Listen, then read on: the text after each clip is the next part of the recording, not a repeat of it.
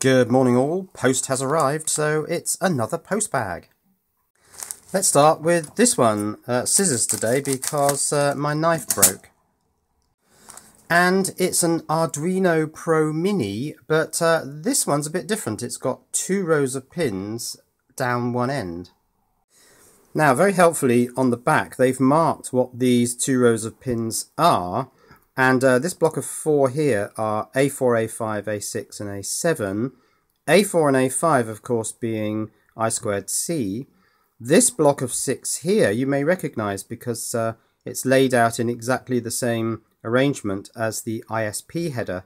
So this is a Pro Mini with an accessible programming header so that you can actually reprogram the chip, put a new bootloader in or programs without using the Arduino IDE. Now let's just do a quick check between some searched ISP header graphics on my computer monitor and the unit itself. VCC and MISO are at the top. Now you can see on the Pro Mini that they're actually the other way around. On the Pro Mini, VCC top left, MISO top right. It's the other way around on the computer monitor. But that's because this thing is meant to be accessed from the top, but I wanted to see the silk screen on the bottom. S-Clock and Mozzie are the middle two, and ground and reset are the bottom two. Yes, so they certainly tie up with the ISP headers, albeit they're the wrong way around, left to right. Now, like I say, you'd access this block of 6 from the front side, so you'd turn that round. Although I have to say that that switch is very close to that row of pins. So let me just see if I can fit a header in there. Well, it's a bit of a tight fit. It kind of does fit, but it's leaning over at an angle. You might possibly be able to do it if you shave a little bit of this plastic away from the header pins. So yeah, it is all a bit tight, but yeah, you could do it if you really wanted to. So what do other Pro Minis have on this far end? Well, this one has nothing because the switch is set right up at the edge of the board, although there are 4 holes here set in, so they're probably A4 and A5, A6 and A7, not necessarily in that order. This one has ground A6 and A7, and then these 2 holes that are set in are probably A4 and A5. This one actually has VCC ground A7 and A6. Are they the opposite way around? Yeah, they are to that one. Again, A4 and A5, which are the I2C pins, are up there on these 2 holes that are set in. And this is the one I've just received, which has the full ISP set of 6 header here. Where was it? Yes, okay, well it's at these bottom 6.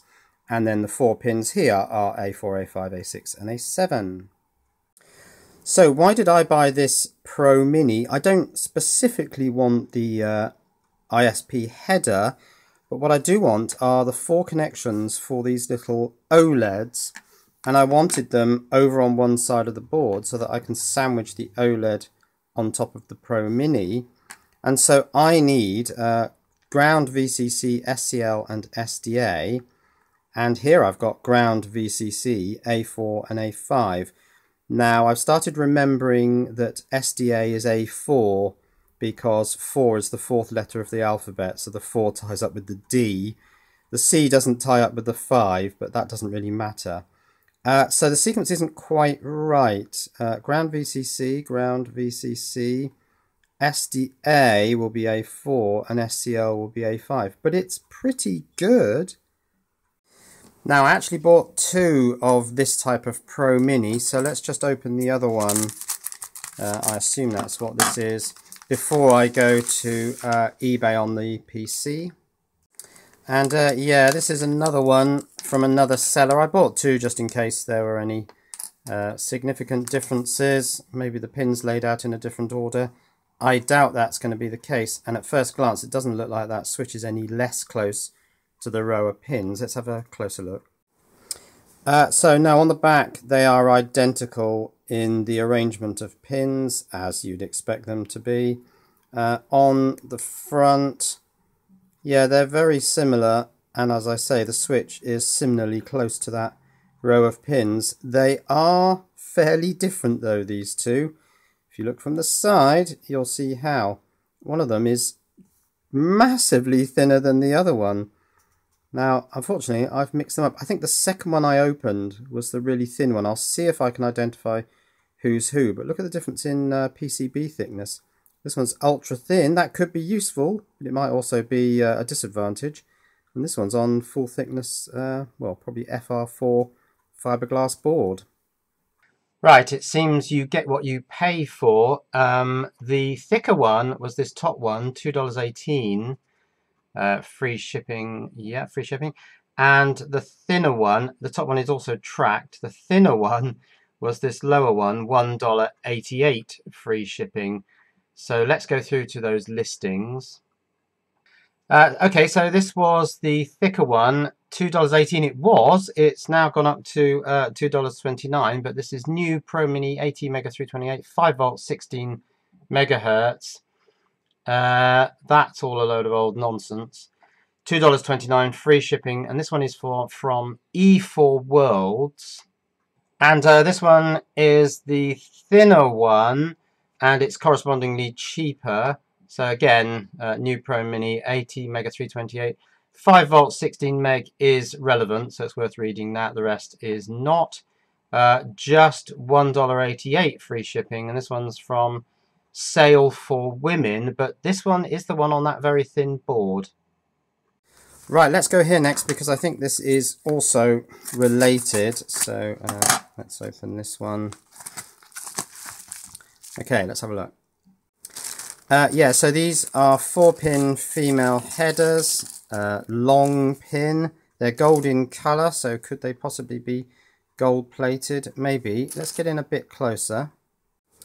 Yeah, so these are the 4-pin female, sort of Arduino style female headers into which you can plug plugs. Now I particularly wanted these for, well, anything really I2C, so my little OLEDs plug into there neatly.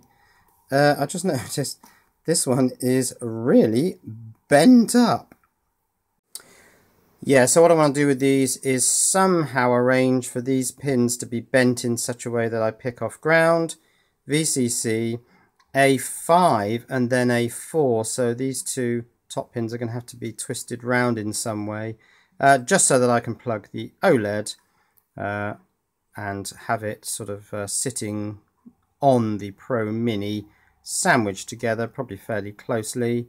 And this is going to be for my little ammeter project using the INA 219. So these are 20 pieces, 4-pin female tall, or long pin in other words. Stackable. I'm not sure whether they are stackable really, because I'm not sure that these pins fit terribly well into these holes, but anyway. Header connector socket for Arduino shield.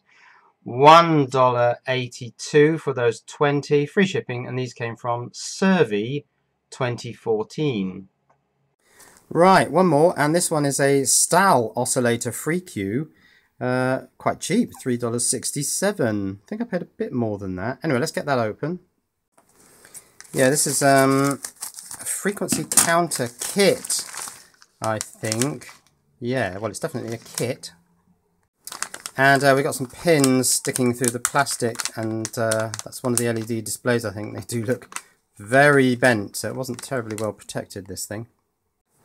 But yeah, this is a frequency counter and crystal tester.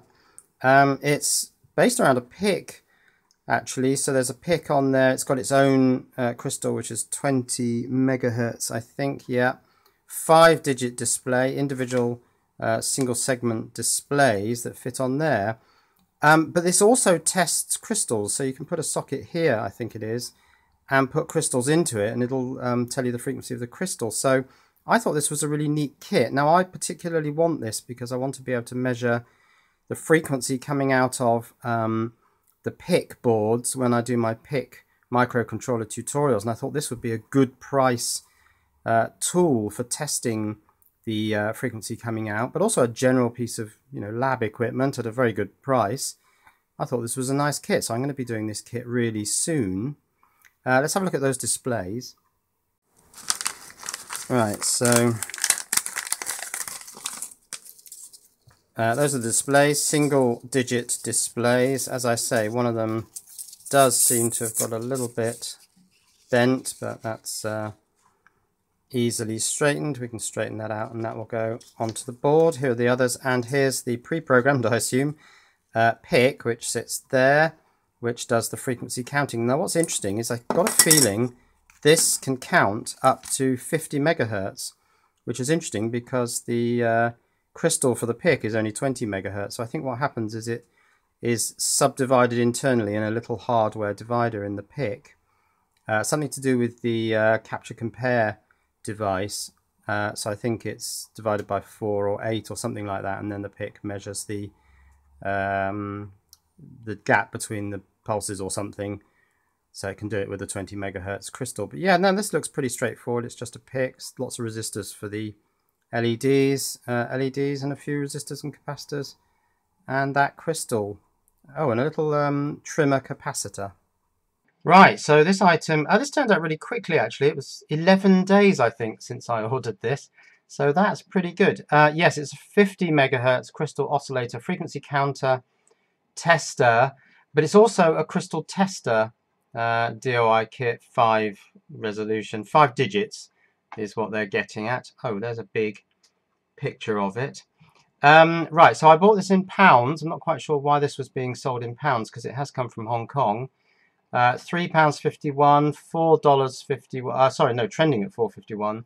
So $4.32 is the equivalent of what I paid, £3.51. I just thought that was a really good price for what you get. Free shipping, and this came from buy.flying. So these are today's Postbag items. Now, Postbag items are funded entirely from donations by my Patreon patrons. So I just want to say massive thanks to everyone who donates via Patreon. And if you would like to donate even a tiny amount, $1 a month via Patreon, I'll put the link here so that you can do that. Share, like, subscribe and all that stuff as well. Cheerio.